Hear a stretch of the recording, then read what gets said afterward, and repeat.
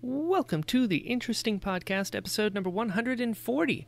This episode is with one of the most interesting people I have ever had the pleasure to hang with. It's Mariana van Zeller. She is a journalist, a documentarian, and a woman with zero fear. You may know her best from her Peabody Award-winning documentary, The Oxycontin Express, or from her many, many documentaries covering all kinds of black markets. And we talked about almost all of it. We talk about how she's originally from Portugal and how she decided she wanted to become a journalist at 12 years old, then how she moved to go to Columbia University 1 month before 9/11 happened. How's that for timing? We talk about her having to go live on TV during that, how that experience made her want to start making documentaries in the first place. We talk about how she decides on her topics, how she sees the world, and how she deals with some of the more difficult topics she's covered. Mariana is a fascinating person who's just a delight to chat with. She's also got a new show out now on NatGeo called Trafficked with Mariana van Zeller, and it's so good. I've seen the first 5 episodes, and they just get better and better. They really do. Be sure to check that out on National Geographic Wednesday nights at 9/8 Central. Then check out the Trafficked podcast wherever you get podcasts on Thursdays to hear Mariana interview previous traffickers as well. You're going to love it. It's crazy. But before you do that, get to know Mariana a little better with this podcast. So, without further ado, please enjoy this episode of the Interesting Podcast, episode number 140 with Mariana van Zeller. Theme song time.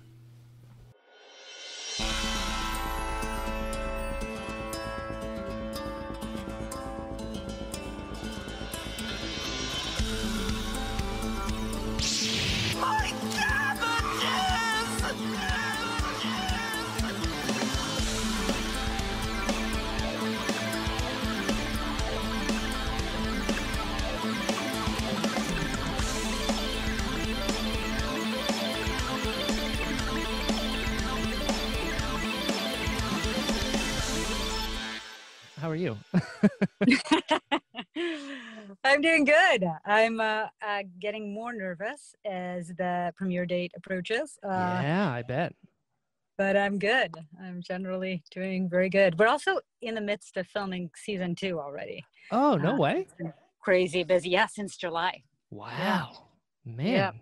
Yeah. Are you good with free time? I'm not. You should see me during quarantine. Really? I get it. I find that that's pretty common, though, with a lot of people that are like the more creative type. Like, you got to stay busy, so quarantine's been a weird time to try and navigate, to be like, what do I do now? Decided to try and put my efforts into cooking. Turns out smart. It was lack of efforts. It's just total utter lack of talent. Yeah. I'm terrible at cooking. I don't like it, though. I think that makes a difference, I think so too. I think that and having, even when you're reading a recipe, I realized the other day couldn't figure out why I sucked at this, because I thought just reading a recipe. But there's an important tip to that, which I didn't know. My husband told me you have to read the recipe until the end before you do you? No, I don't. I get very impatient immediately. I start reading, crack eggs. I'm cracking eggs immediately. Oh, yeah. Oh, I've ruined so many dinners doing exactly that. And I'm like, I did half the cup. That's what it said. It goes, no. It said grab half a cup, use a fourth, and then later use the other. Yes. Oh. Yes. Exactly. Where do you want to get food from? Not from my kids. Yeah. I'm the same way. We started this HelloFresh recently, like in the last couple of years. And I will say I've gotten better, but that's not saying much compared to where I started. The thing is, I think they assume with these recipes sometimes that you already know how to cook. Do you feel that? I have never done one of those, but isn't that sort of like paint by color? Isn't that like listen, now you're making me feel bad about it, all right? Maybe it is if you know how to cook already. That's the thing. It's like, just do this. And I'm like, okay, why does mine look gross? I did what it said. Cooking's not for me. I can't do it. It doesn't work. Me neither. Sheesh. But we've survived somehow so far, so that's good. That is good. We're still here. I'm lucky I live with 2 men and they do all the cooking in the house. And Smart. That's fine by me. Smart. I need to do that. My wife does not like cooking either, so we're in a lose-lose situation. I can send you my dad or my father. Yeah, if my you don't dad or my mind. husband. Whichever one is more patient, I'll take that one. Oh, that's gonna be tough. Yeah, I understand. So I know you're from Portugal. What is that like? Because I've never been and I've always wanted to go. It is the most beautiful country in the world. No, I talk about fair. Portugal all the time. Like, people get very annoyed that I talk about Portugal all the time when I'm here. But then when I do go to Portugal, I talk about the US all the time. I'm crazy about my new country as well. Sure. It's a beautiful country. It's a really special little place. It's managed to maintain its independence from the rest of Spain that tried to conquer it for hundreds of years, and we're sort of feisty little people that kept our independence, and also sort of explore the world. At one point I think we owned like half of the world was ours, considered part of the Portuguese kingdom. Love it. And so we're explorers at heart, and I definitely think I have part of that DNA in me. My son is actually called Vasco, after Vasco da Gama, the Portuguese explorer. Oh, I love it. Yeah. So it's a cool country. You should visit. It's very cool. Done. Hearing you talk about that, I'm seeing a thread here. That makes a lot of sense. You've experienced quite a bit of the world. That was my goal from when I was a kid. That's what I wanted to do. I decided very early on. I wanted to be a journalist. I wanted to travel the world, and I wanted to sort of connect with people all around the world. Sure. And I realized that the best way to do it was by becoming a journalist. Really? So even as a kid, you wanted to be a journalist? Yeah, I decided when I was 12. Wow. That's told cool. my parents. Yeah, I told my parents, this is it. I want to be a journalist, and pretty much stayed the course from then. Wow. Yeah. I mean, there's something to be said about the persistence of having a dream and then really making it happen. Yeah. And it wasn't always easy. One of the stories that I tell often, because I think it shows one of the most important characteristics in a journalist, I think, which is persistence. Exactly. Yeah. Was I graduated from school in Portugal, and I knew I wanted to go to Columbia University's journalism school because I knew I wanted to move to the US and do journalism here. Mm-hmm. But I wasn't accepted the first year, and I wasn't accepted the second year. And the third year I flew to New York, and I knocked on the dean's door, and I introduced myself, and we sat down and spoke for an hour. And that year I was accepted, and it was one of the happiest days of my life, but it also taught me sort of the first and most important lesson in journalism, which is persistence and don't give up. Yeah. Man, so Columbia, you were like, this is the one. And you went for it. This is the one. Yeah, I applied to a few others. And I think I did. I got accepted into a couple, but I was not. I knew it was Columbia. That was it. That or nothing. Man. Yeah, and that's actually eventually where I met my husband. So it was a good choice. Hey, it worked out, I think. Many levels, yeah. That's crazy. Because you, correct me if I'm wrong, you had worked in like news beforehand. I had worked at a TV station in Portugal, sort of the largest commercial TV station in Portugal. I interned in sort of the news desk for a little bit, but then was hired to work for their travel show. So I traveled around the world doing travel stories, but realized as I was interviewing a couple on their honeymoon in the Maldives, in this beautiful paradise of a beach, I realized, this is not for me. There's not enough danger here. I was just so much more interested and curious about what was happening behind the resorts and in sort of the real life of these. So I came back and again continued with my dream of Colombia, and that was my way out of the travel show. Smart. You dipped your toes in a little bit. You're like, do I really want to travel the world? Yes, but I want to travel the underworld. Wasn't good enough. I respect that a lot, Mariana. I respect that. Yeah, thank you. Colombia, not bad. And so what year did you get to Colombia then? 2001. I arrived in Colombia. No. Yeah, August. 3 weeks later, 9/11 happened. Wow. Yeah, I'd been working until late the night before. working on a project for Columbia the night before until super late. And at 9 a.m., 9 something, my phone, I had, the landline and the little cell phone started ringing nonstop. And eventually I picked up, and it was actually the TV station that I worked for in Portugal telling me, hey, you are the only Portuguese journalist that we know that's in Manhattan right now. You have to go to Midtown, to the rooftop of this building where journalists from around the world are gathered, and you have to go live for Portuguese television in an hour or something like that. And on the other line, on the landlord line, is my mom, desperately crying, and me telling her that, that I had to go and do this reporting, and my mom crying and begging me to stay at home and not leave the house. And, but I went, and then got up to this rooftop, Midtown, again, some of my heroes all around me, people that I've grown up watching on television. Yeah. And so nervous. I was a nervous wreck. It was so I bet. nervous.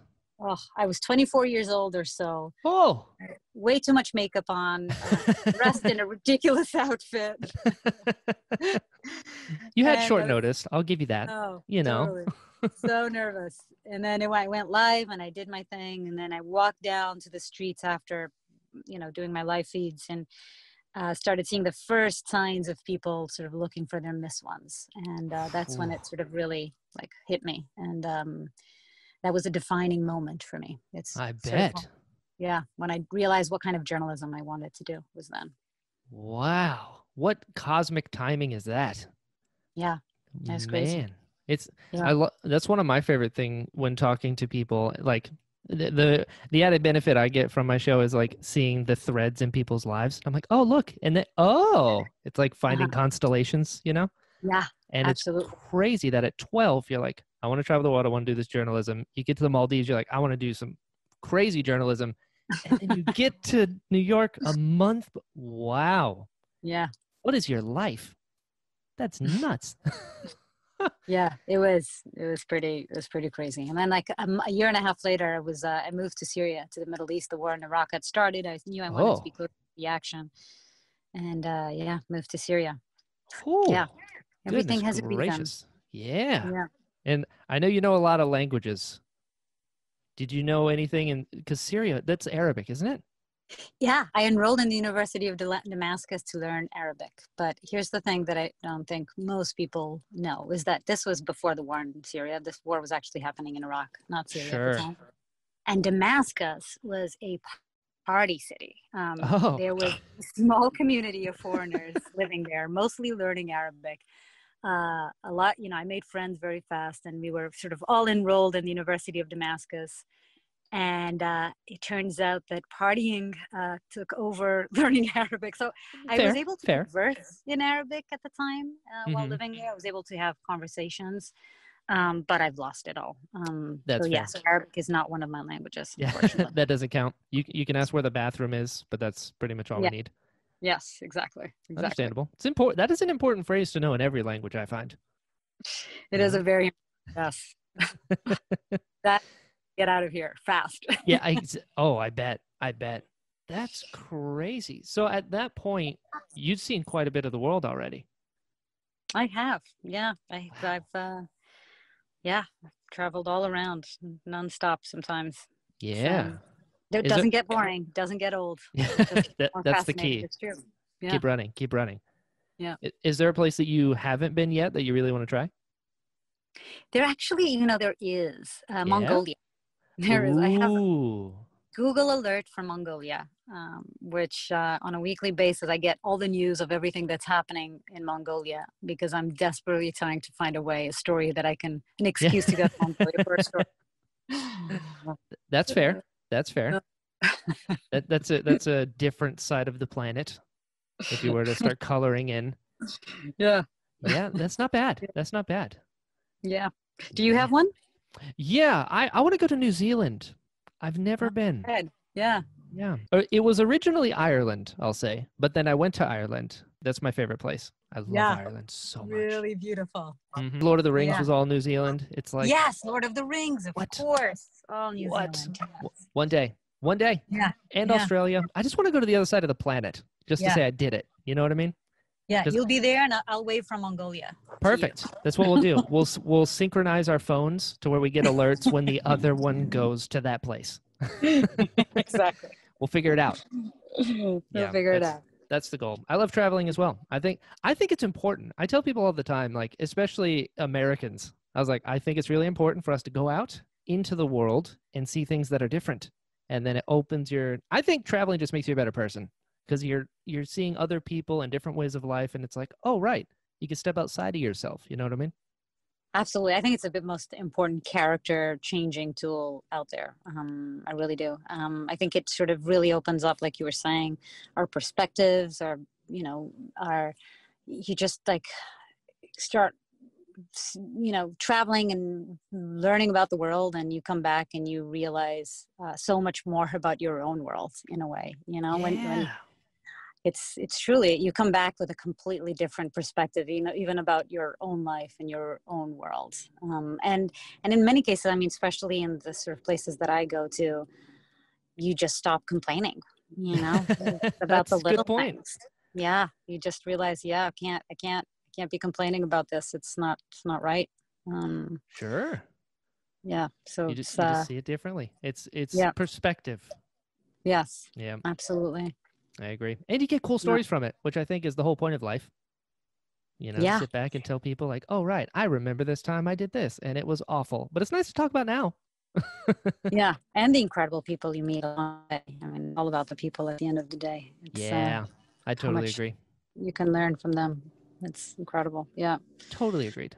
So then at what point did you decide from being like a journalist to being like a documentarian? Because it's journalism, but it's like a different Hmm. medium to do it. You know It what I mean? is. Yeah, it was that day. It was 9/11. It was going out on the streets Really? and seeing people with their signs looking for loved ones. That had obviously profound impacts on me. And I realized, okay, so this sort of live feeds and nightly news reporting, although I realize it's super important, it's not what I want to do. I really wanted to sort of contextualize it more, and have more time to spend in these worlds and try to understand how they operate the way they do. And that's I decided. I then went and did a major in I did my first documentary while at Columbia University, one of their Perfect. documentary classes. It won the documentary of the year that year. Hey. I know, it was good. I was so happy. And then that led one thing to the other. Worked at a production company in London for a year, Oh, and sweet. then the war in Iraq started, and I went to Syria and I started doing my first freelance stories from Syria. Yeah, and it was more documentaries essentially. It started with Wow. mini docs, and now we're in sort of longer form documentaries. Sure. Do you find that there's like a formula for how to make a documentary, or is it like art that like there's a million ways to do it? It can kind of go either way. There's a million ways to do it, but at the end Yeah. of the day, it's all about storytelling. There's no perfect, recipe. There's no what is it? The fresh green Yeah. recipe thing. There's no HelloFresh card. Fresh Don't direct. trust them Fresh, anyway. Don't listen to them, Mariana. but a Listen, I'm little. telling you, it's frustrating. There isn't. There isn't just one way to do it. But at the end of the day, it's just about storytelling, because it's super important to be out reporting on these stories, but it's also equally important to have people watch them, ultimately, because you True. want them to have impact. So you have to make them, not only be important, but also compelling storytelling, stories that people want to watch, documentaries that people want to sit down, take an hour of their lives to watch. So yeah, I'd say that's always the most grueling part of the job, for sure, is when you come back with all the material, and now we have to sort of, what we call in the industry, we say kill our babies, because Yeah. we have all this amazing content, right? And we have to kill our babies and then Sure. put something together that people want to watch. Wow. I never thought about that because you think the story itself, to you who's covering the story, is compelling enough as is, but you do have to package it to make Yeah. you need people to be interested in the story. And Yeah. wow, I never thought about that. And you have to be fair and balanced, and you have to, make sure that you're getting things right, and you need to make sure, just that you're doing equal parts interesting, and equal parts, compelling and adventurous and wild, and you want people to be glued to the TV. So that's not always an easy task. Right, right. Wow. I'm seeing how the sausage is made. Cooking term, pun intended. We'll keep with the cooking. That's right. Here we go. The whole podcast. That's right. That is fascinating though. Do you find it's hard? Like, is it difficult to cover something and then try and find a way to make a story? Because you're covering just what is, right? But then you have to. That sounds like it'd be really hard. Yeah, you can't, we film sometimes like, 80 hours of television, for example. We can't come back and just put the 80 hours together and show it. So we have to then figure out a way to make those 80 hours into a one concise hour of concise, interesting, compelling, again, all those same words, hours of television. And that's where you have to figure out, what goes where and how do you make the transitions interesting and how do you make it also easy to understand, because sometimes we are so deep in these worlds or in these stories that we don't realize that we also have to dissect it and make it easy for people to understand. Again, not make some, essentially it's like those amazing athletes that you see, like like ballet dancers, for example. You see them doing all these spins and twists and turns, and it looks so incredibly easy, right? Because they're so good at it. Mm-hmm. So the more it feels like it's an easy watch and you're not wondering how this got here and there, the better you are at your job. Interesting. Yeah, it has to be palatable for somebody who doesn't know the ins and outs of that thing. You can't be like, oh, it's this thing. You're like, I don't know what that thing is. Yes. Yeah, exactly. But at the same time, leave a little bit of space for mystery, because that also makes it compelling. It's, again, balance. Compelling. Man, this sounds like a lot of work. Too much. Yeah. Do you pick the topics, or like how does this work? Yeah, a lot. The vast majority were stories that I was interested in. In season 1, definitely the vast majority were stories that I was sort of curious about, passionate about, and got with my team. We pitched them, and then National Geographic either says yes or no. The vast majority of times they say yes to the topics that we're interested in. And then I also have an incredible team that is way more talented than me, that also that they're the ones really putting these stories together, and a lot of times also pitching incredible ideas. Yeah. Gotcha. Okay. So it's like you go to a network or something and you have these ideas that you pitch them and they're like, yeah, okay, cool. And you like come to them with the job, as opposed to like a newsroom and you're like, here are the stories, who wants what? Yes. As a freelance journalist, that is the case. And you get you get so many no's, actually. I was giving you the example of what it's like to pitch episode ideas for NatGeo. But as a freelance journalist, having been one for many years, it's just knocking on actually calling people and emailing people nonstop and getting no after no after no. And then somebody eventually is going to say yes. And that was the persistence. Yeah, exactly. Yes. Wow. Exactly. Yeah. Or not hearing back from somebody, that never should dissuade you. I remember sending a story to PBS Frontline back in the day as a freelance journalist, and they never got back to me. And then actually, as my husband, I was working with him at the time, he said, well, we should just call them.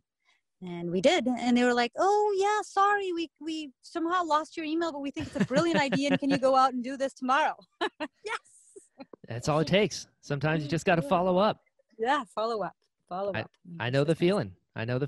With a guest-centric podcast, it is very easy to get lost in the shuffle. Yeah, I'm sure. So many plays. So what do you do? It's the same thing. I show up at their house. Haven't tried that. Should. Yeah, I don't recommend it. It doesn't work very often, but when it does, it's worth it, I think. I should totally try that.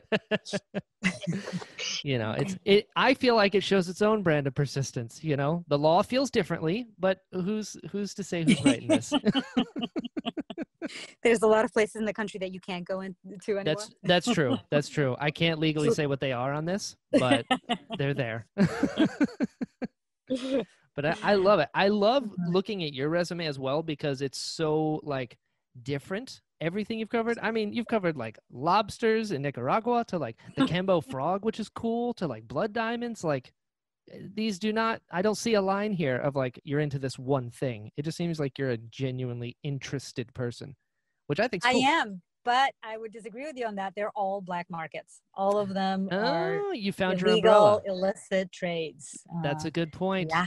That's a good Yeah. point. It has to be Yeah. illegal for you to be interested. I understand.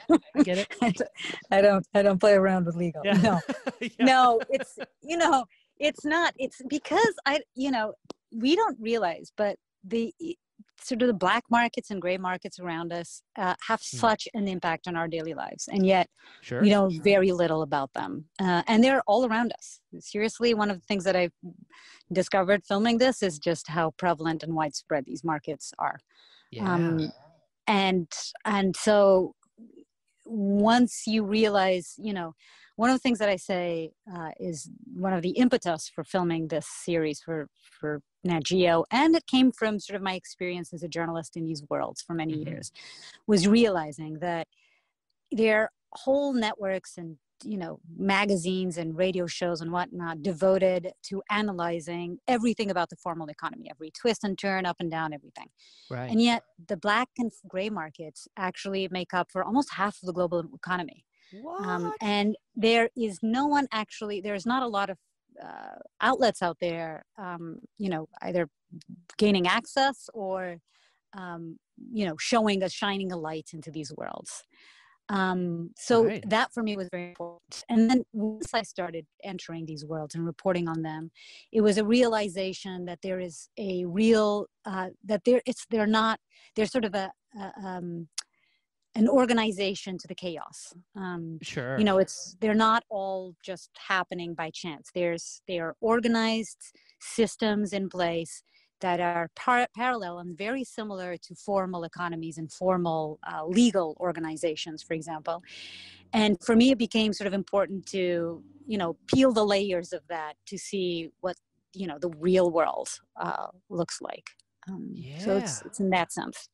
That's fascinating. It is that's one of my favorite things that you mentioned in this season is like, it's right there. Like it's a printing shop where it's just a day-to-day like a flea market, but also millions of dollars. You're like, it's right here. You just have to show up at this time and you'll see it.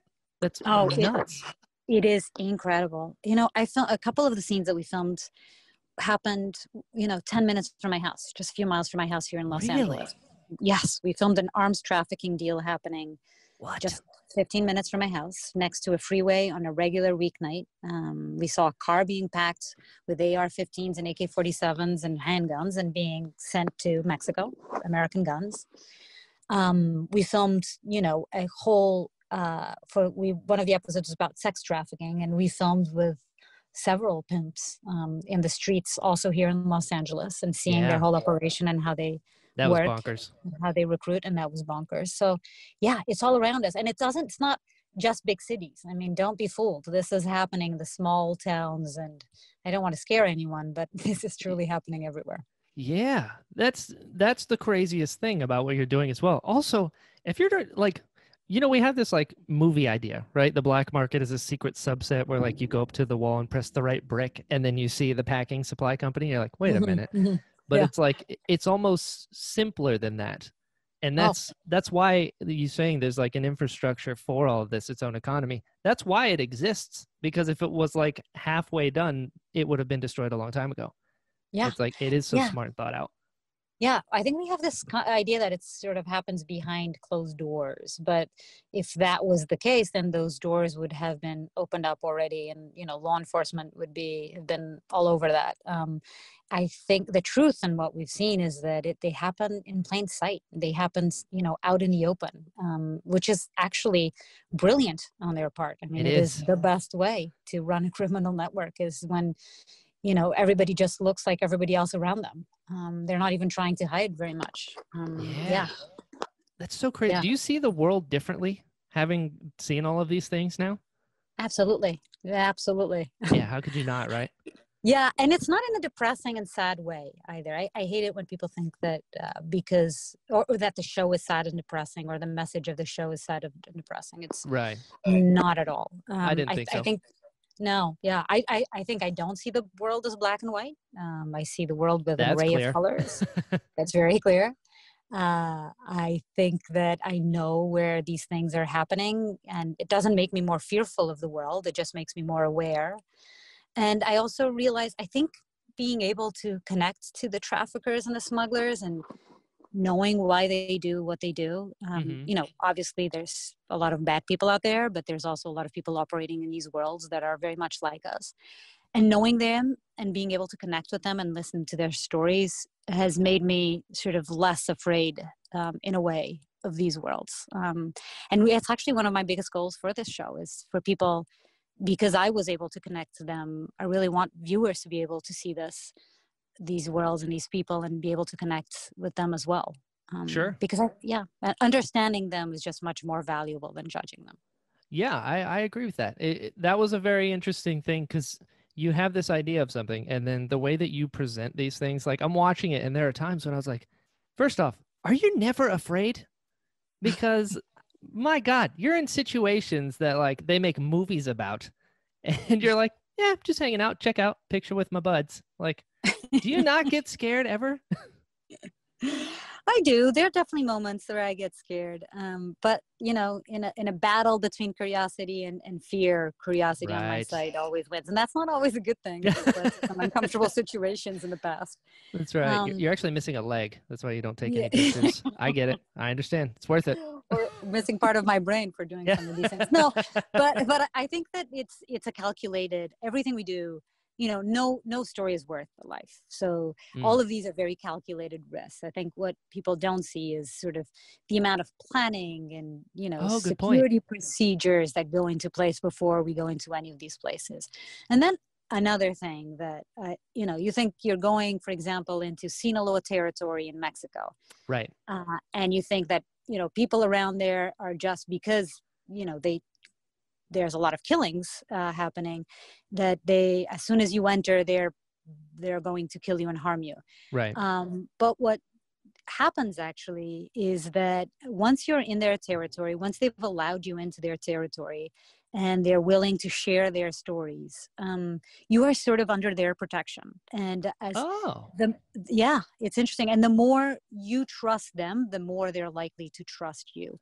And the more you approach them, again, with empathy, with trying to understand their stories instead of judgment, sure. the more likely it is that they will treat you the same way. And again, it doesn't mean I sound like a, a crazy person, a bleeding heart, crazy person, but Sure. that doesn't mean that there aren't bad people out there. Of course there are, and there's a lot of people doing horrific things, and we're Absolutely. witness to it in our show. But more often than not, the people operating in these worlds are doing so because of lack of opportunities and the situations around them and the families they were brought in. Sure. It becomes like a victim of Yeah. circumstance sort of thing. It's like the Yeah. environment that you're around, you emulate it. Yeah, Yeah. that's one of my favorite things about like your work is you really humanize the people, not saying that, oh, this is okay, but you're like, also understand that this is a human being that's doing these things. It's like the story is king there. And it's interesting. You're not like, here's the thing, therefore this is how it is. You're like, but Yeah. there's reasons for all of this. It's fascinating. I love Yeah. it. Yeah, and doesn't mean I don't ask them tough questions. I do. That's I true. ask everyone I interview, like, how do you feel about knowing, for example, if you're a drug trafficker, that people are dying because of the drugs you're making or trafficking or this and that? Yeah. Those questions are obviously important, and it's my job as a journalist to ask them. But I ask them with the intention of understanding, and less with Right. the intention of pointing the finger and saying, hey, you bad guy. Yeah. You know? Sure. There's moments in the show where like there's an episode when you talked about like talking with the pimps and things where like in the trailers even you've mentioned like, have you ever hit any of your workers? Oh And they're my just God. like, next question. And you're like, what? And then the one person's like, you say they can leave any time, but then you did this. Like you're not afraid to at least bounce back a little bit as questions, not necessarily call them out because that would be risky. No, I I call love them your out. style. I I call love them it. out.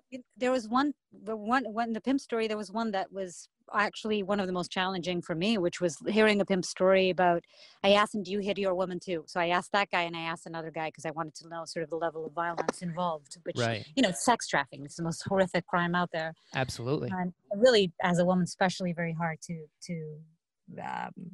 report Sure. on. And so sitting down with this one pimp who calls himself Jackknife, Yep. and I asked him, you know, have you hit your women? He says, no, I don't touch my women except for that one time. There was one time when one of them decided to escape, or, you know, decided she wanted to go on her own.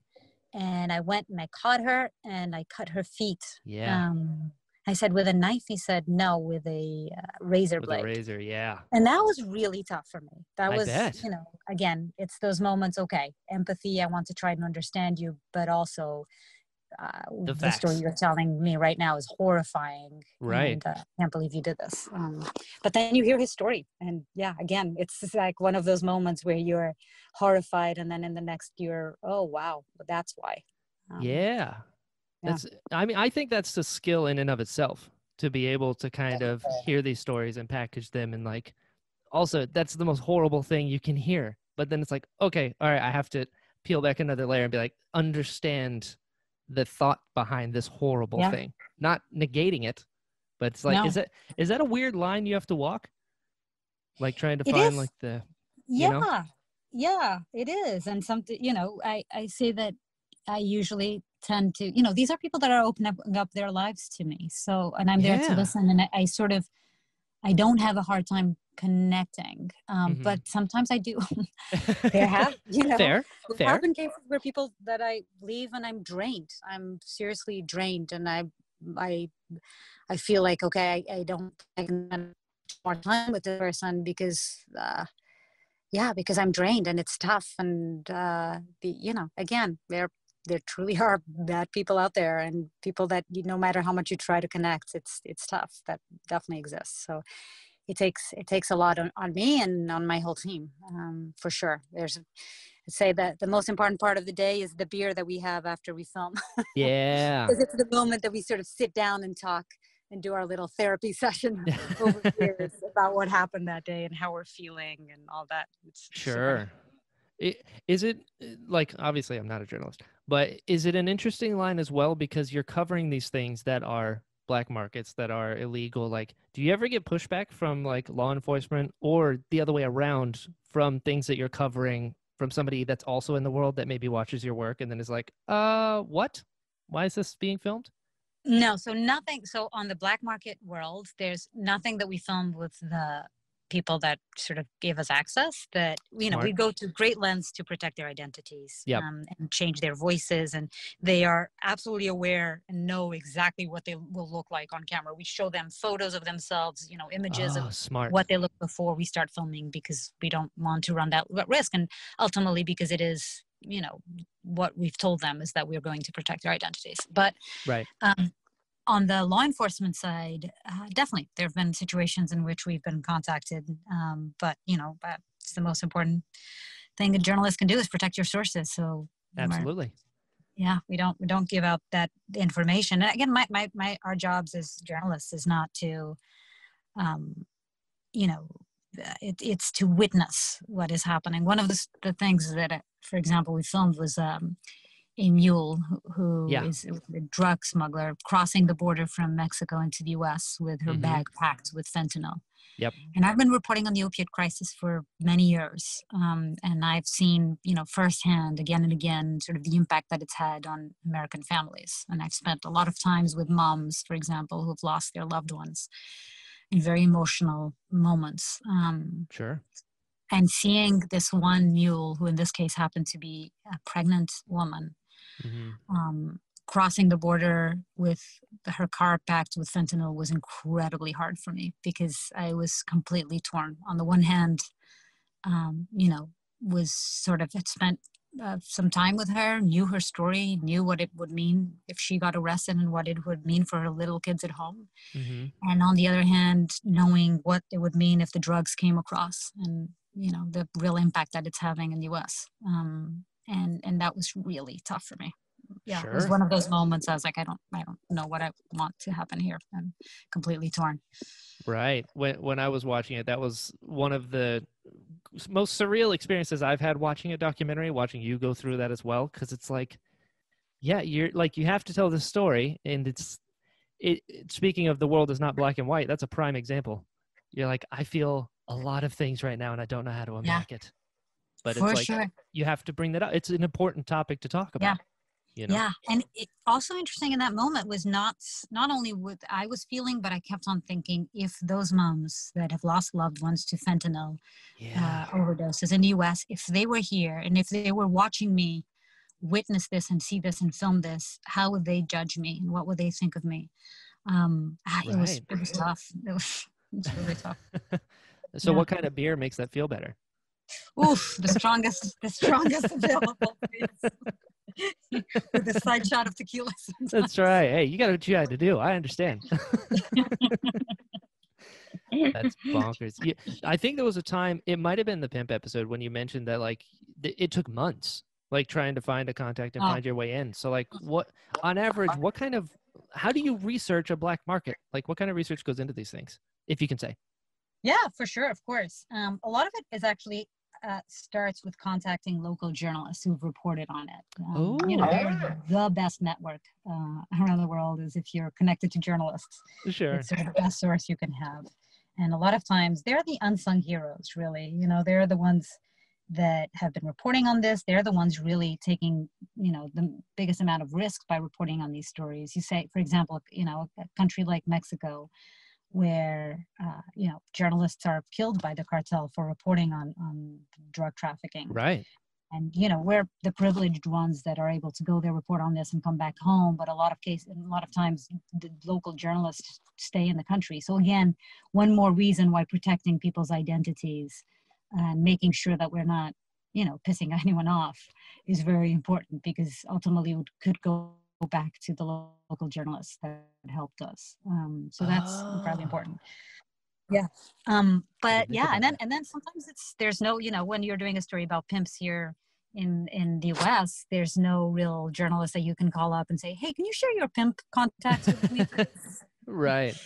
So it's really more about trying to figure out, okay, where are pimps advertising their biz? And it turns out that in this case, it was on social media. On Instagram, there's all these pimps with profiles who you actually use social media to recruit women. And we didn't know that was the case, but we started contacting them through several means. And social media and others. And then I think our producer, actually, Laura, spoke to like 100 pimps. I'm not joking. Wow.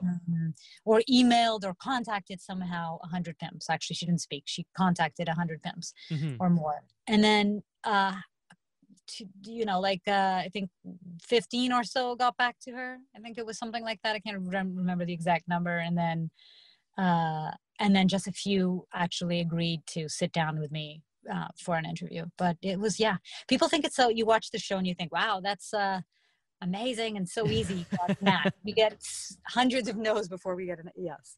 Right. That makes sense. I mean, you don't go to like a cartel like lab being like, I just waited at the bus and then just started asking. The amount of work that goes into, I mean, really anything entertainment, I find. It's like if you're watching a package, you don't understand the amount of people and man hours and work that went to giving you that. Yes, Nuts. Absolutely. Yeah, Nuts. Absolutely. I wouldn't be able to do any of it without my amazing team. It helps. No, I mean, really, nobody does anything alone. You know, nobody wants to say that, but it's true. Yeah, teams, man. It's partly why I wanted to do TV. Actually, it's because it's teamwork, and I love working. Oh, good point. Yeah, good point. You picked the right medium, I think. Mm-hmm. You don't want to be the one person. Do you have a team with you? I kind of not for the podcast. No, this is all me. It's all you. Yeah, I don't like sleep, and I don't do well with free time. So I'm like, how can I make another job for myself? This one. So what's your other job? I'm an actor, so that you don't do any of that by yourself. It's a lot of doing things, and I get it. The whole underworld thing, I totally know what that means. That's why I'm talking to you. But I'm in Naples, Florida, which is an hour and a half away from Fort Lauderdale. Oh. So I remember watching the Oxycontin Express, and, well, it was interesting. Speaking of black markets right in front of you, you're like, oh, wow, okay. I mean, well done. Yeah.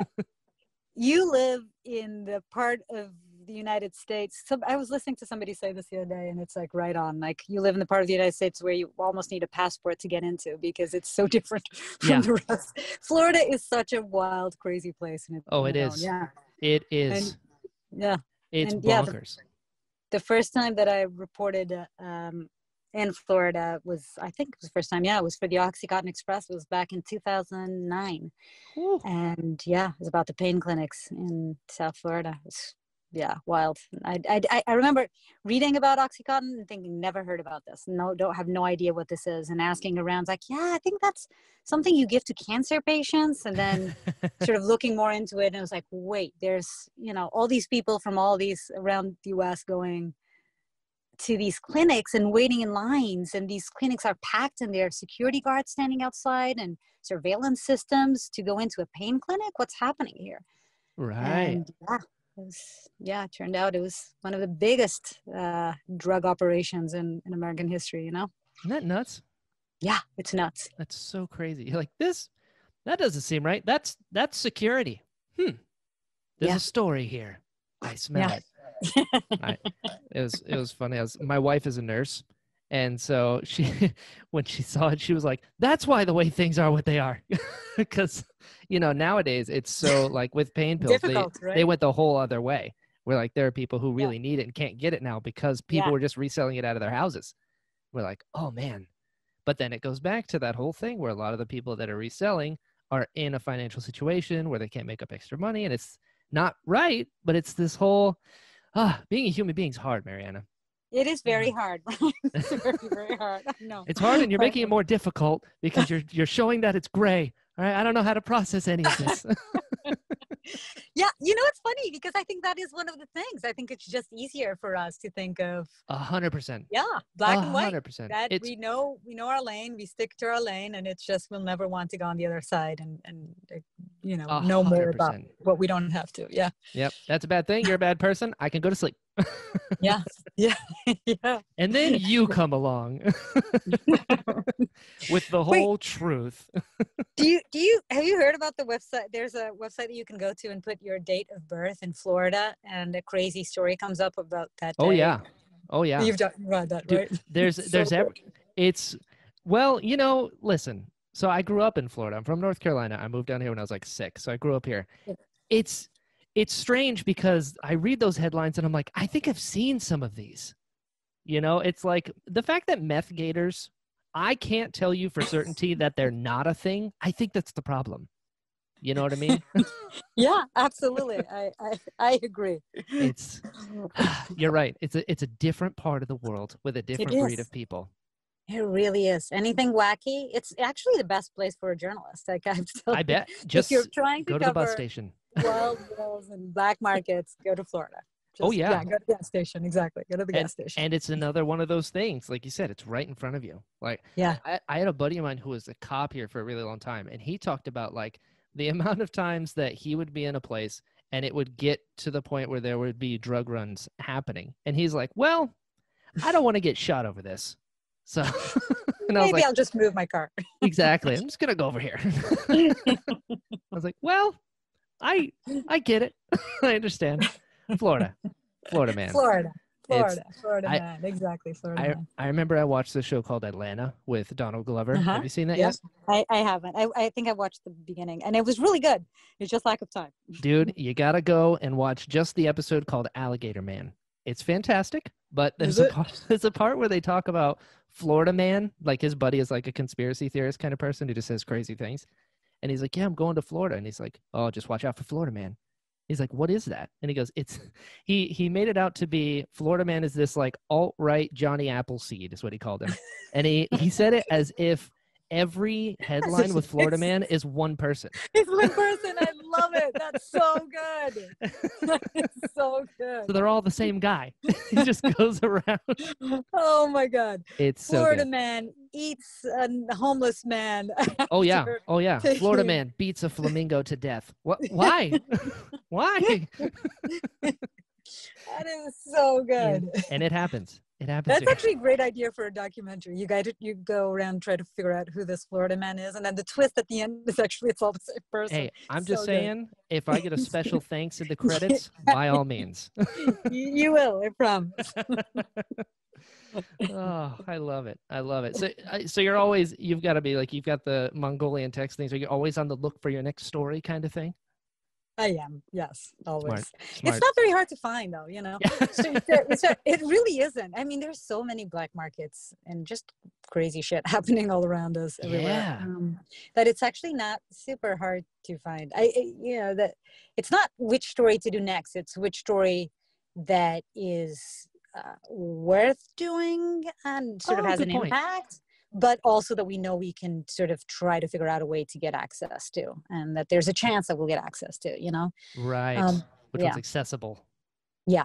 That makes sense. You don't want to keep hitting your head against the wall when you have like a queue of ideas. Yeah. You should see my head or my team's head. It's like that. There's just string attached to other pictures and you're like, let's do this. Throw a dart. It's that one. Totally. That's funny. I'm excited for people to see Trafficked, though. I think it's a great idea. I think it's a very, like, congrats to you and the team. I love the show. I've seen the first 5. I'm very excited to see the rest. Wow. Yeah. I don't want to brag. Do you have a favorite? I do. Can you tell me which one it is? I can. Probably the fentanyl one. Just because I was so, like, I didn't know how to feel at the end of it. And then I went around and just, like, sat in it for a while. Yeah. They're all fantastic. You know what? The steroids one, that one really, because I know nothing about any of that.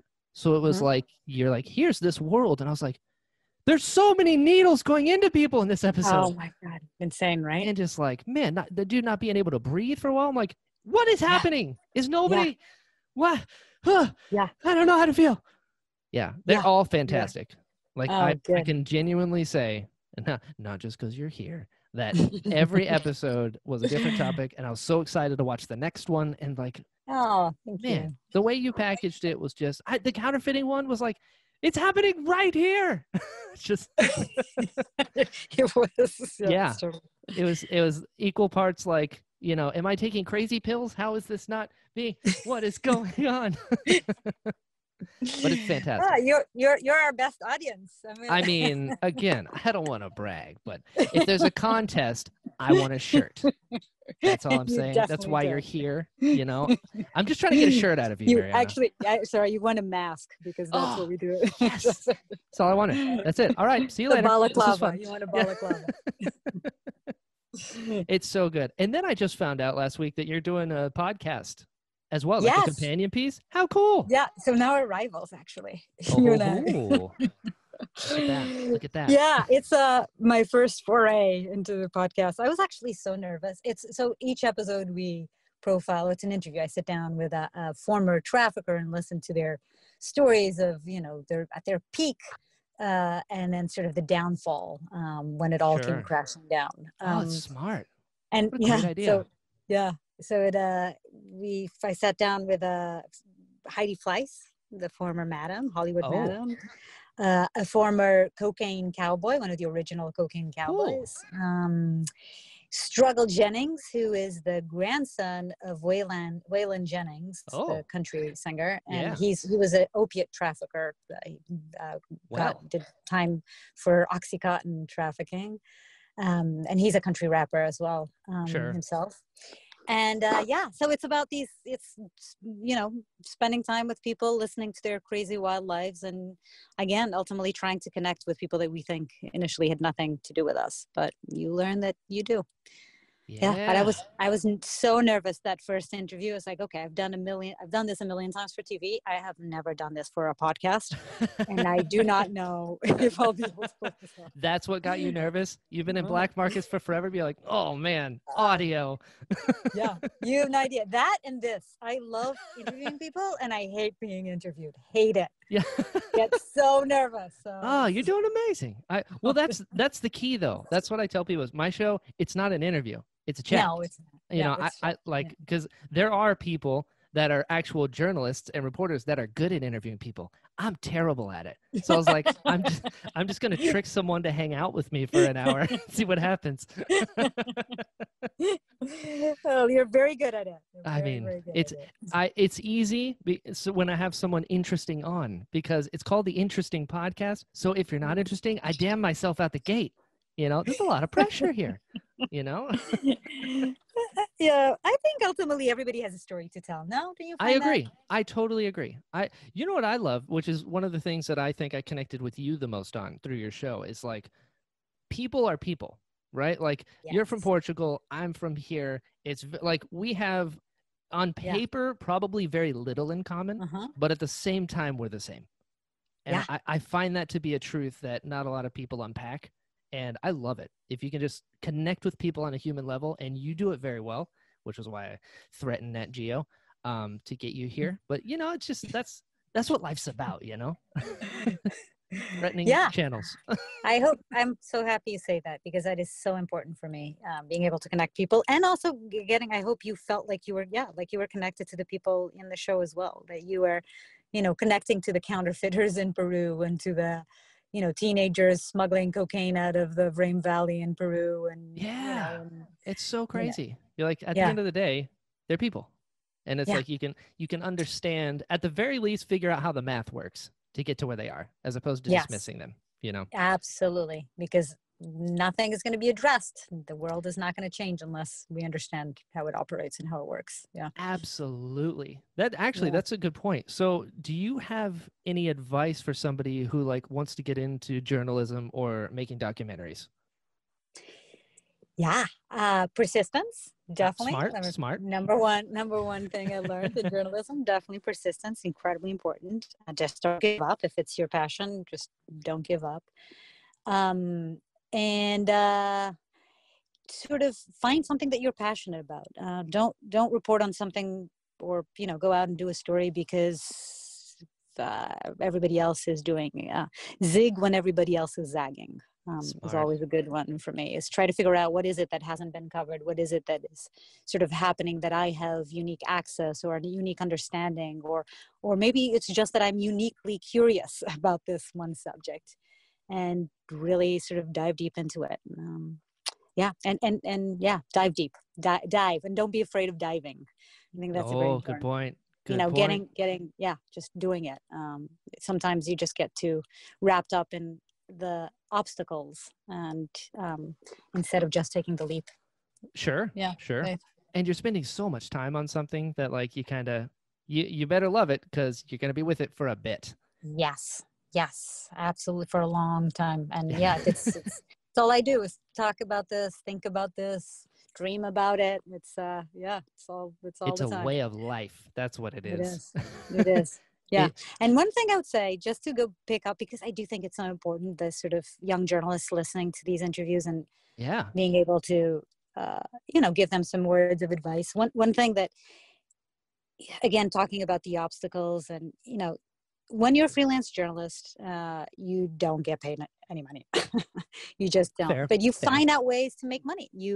In Syria, when I moved to Syria, and I was a freelance journalist, and I was learning Arabic, and I had to figure out a way to sustain myself, I bought Syrian carpets. I would ship them to my mom. She would host these little tea parties, and she would sell the carpets, and then for double or triple the price, and then she would send me back the money. And that's how I sustained myself in Syria while What? looking for my first idea. Yeah. Genius. So if you want it, you can get it. You can get it. I'm a true believer in that. Yeah. Wow. That's so smart. That's so smart. Yeah. Look at you. Look at you I having wish good I would have ideas. saved. I'm about to move to my new house. I wish I would have saved some of those carpets. Thinking back. Ah, man. Hindsight's always 2020. Exactly. Oh man. Well, this has been fantastic. We've been talking for an hour already. Look at that. Oh my God, so fast. We did it. Ryan, I had such a good time. You're a great conversationalist. Oh, I practice a lot. But no, this was way fun. I really appreciate you giving me your time. Like this was really, really fun. And but before I let you go, I have to ask, where can people find you online? Tell me about Trafficked, the podcast. Give me your stuff. Absolutely. Yes. Instagram and Twitter, it's Mariana VZ. Love it. And Facebook, Mariana van Zeller. Also have a website, marianavanzeller.com. But mostly where I really want people to find me is on National Geographic on Wednesdays at 8 Central, starting December 2nd, where you'll be able to watch Trafficked with Mariana van Zeller. I'm so excited. And then on Thursdays, we drop a new episode every Thursday. Of the podcast, sweet. a podcast episode. Yeah. Have to make that distinction between the TV show and the podcast. That's right. Very different. Yeah. And you can find that anywhere. Spotify, cool. Apple Podcasts, wherever you get your podcasts. Yeah. Beautiful. I love it. I love it. And...